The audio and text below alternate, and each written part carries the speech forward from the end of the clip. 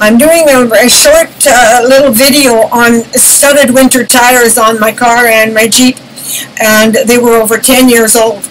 And in fact, the Toyota had been switched by the dealer to garbage. And I'm posting it because although it doesn't look like you need them, I won't mention names, but a celebrity who's very rich and famous had a serious accident on an icy road, and frankly, if he'd had studded winter tires, he wouldn't have done the damage to his wife, who may never fully recover. And also, battery should be checked at minus 20 wind chill, and mine is 100% after 5 years. It's still like new.